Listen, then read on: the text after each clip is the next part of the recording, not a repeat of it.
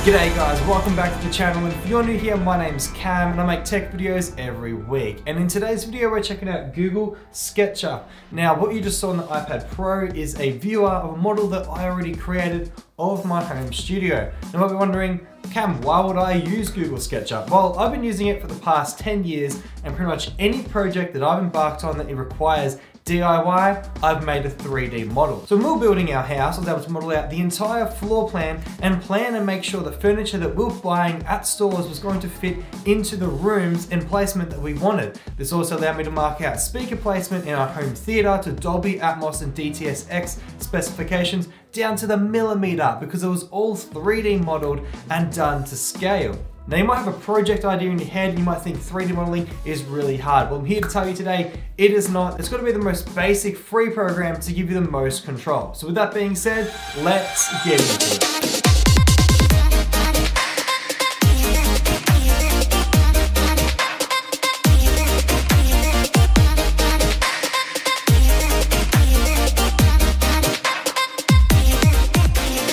Google Sketchup is free. Now we're going to be using the cloud version today, but you can also get the offline installer for 2017. That was the last version that allowed you to use it for free offline. If you need to mix between the cloud, the iPad viewer, and offline, you're going to need to pay for a SketchUp 2019 Pro license. Now these are now annual subscription basis, just like Netflix and everything else is these days. So if that's something you need, check all the links in the description below, but you can get it all for free by using just the web or using the 2017 offline installer. For today, we're just gonna use the online cloud version.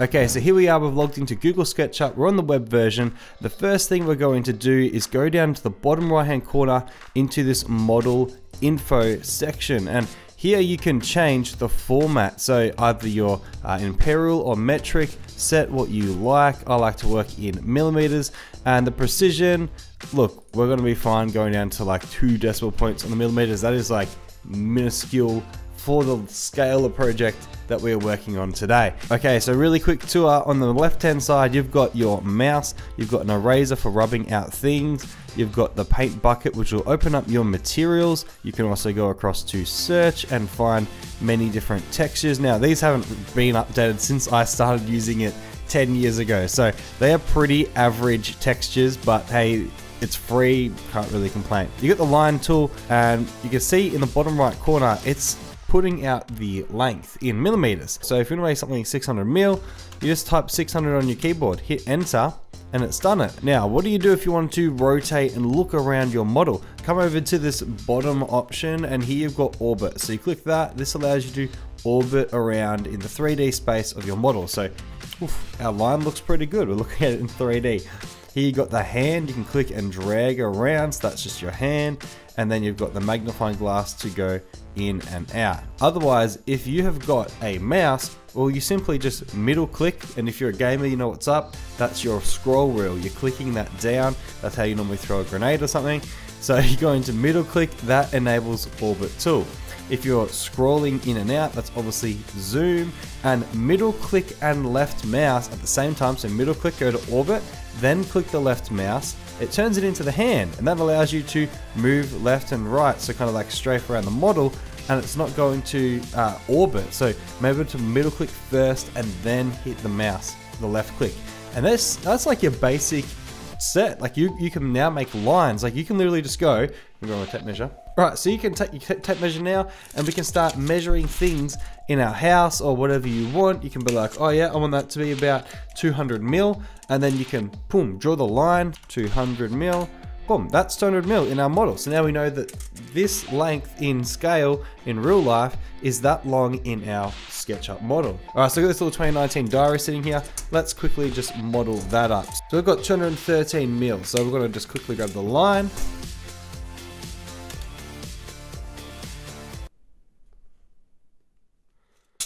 Go the edge here. So the edge here is 150 mil. So we're now going across the next axis, 150. Make sure it's locking on, showing the red before we hit enter. So you just do the typing. And now we can just bring it back in home towards the red axis and across.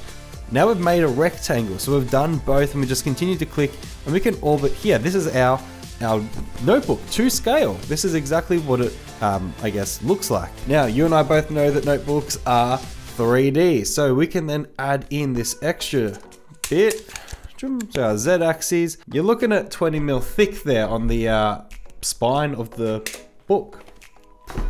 Press myself there. I remember that the word's called, it's called a spine. All right.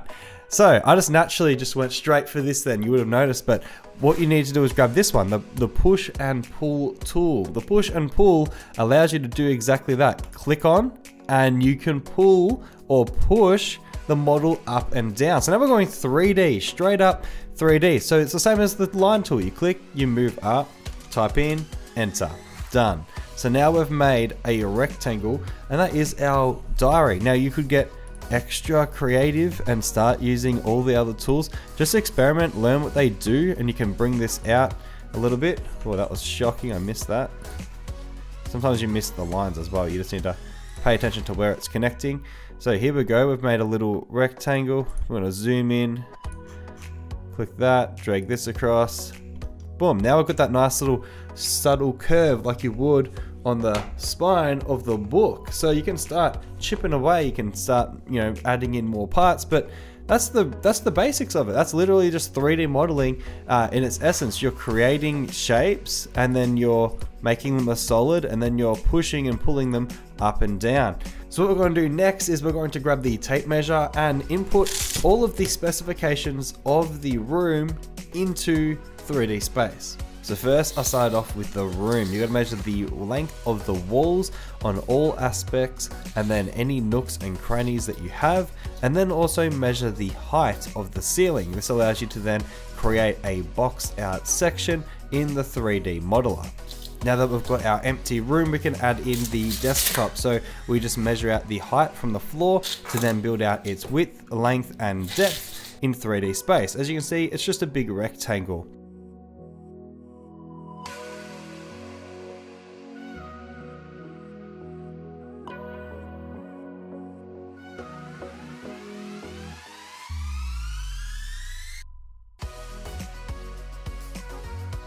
Next up, we'll make its legs. Now this is a really cool tool. You find it underneath the push-pull tool and it's called the offset.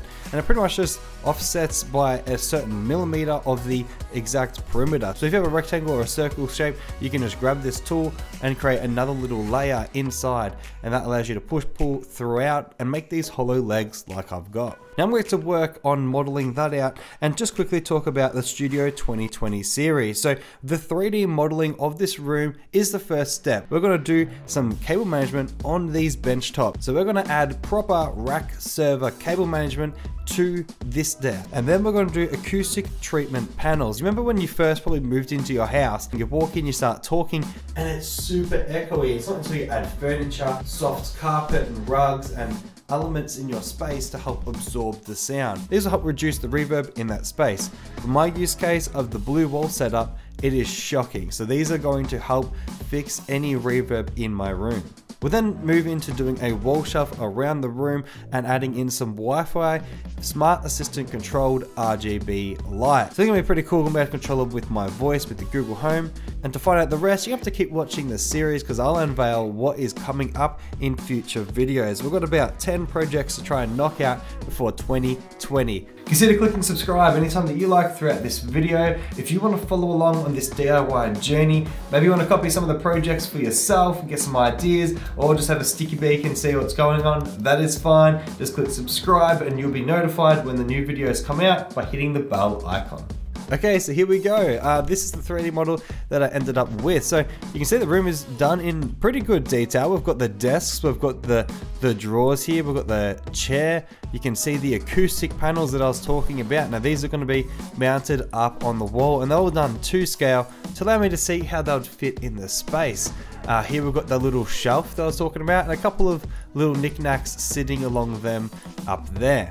Now you might be wondering, wow Cam, how did you make such a nice keyboard? Like that is really well done. Well, it's actually, these are models done by the community on SketchUp. So if you want to access them, you go over to the right hand side to your components and you can actually search the 3D warehouse. So we can type in car, you can do a search and you can grab a car and go, yep, sure, let's chuck that right in the middle of the studio. And it will import It's actually probably gonna freeze it because oh, they have not done this to scale. Oh, I'm regretting my decision of trying to put this in my model. Or that's a whopper. It's freezing my PC a bit. This guy has definitely not done his car to scale because his car is the size of my house. But as you can see, you can just chuck things straight into your model from the components. Now, if you need to build them yourself, this is how I build out my model. So you can see, this is the insulation that will go into the acoustic panels.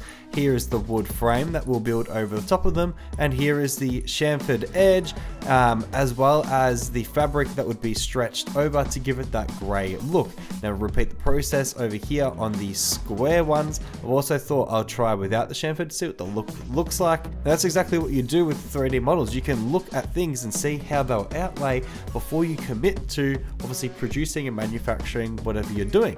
So what this allows me to now do is go out here and I can measure and take out how wide I actually used of the model. So that's 670 mil wide for that acoustic panel. So I know that I'm going to need at least 4 lengths of that. Then we can then tally up how much wood and resources were used in the 3D model to then go and buy and purchase that from the store.